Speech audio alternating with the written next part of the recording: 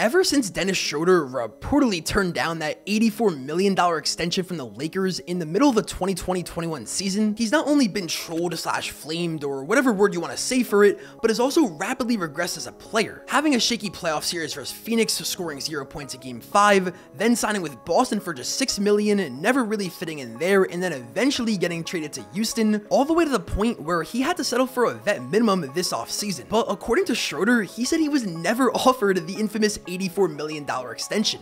End of the day, I never was a contract, never rejected anything. I don't know who brought it up, but that's the media, you know.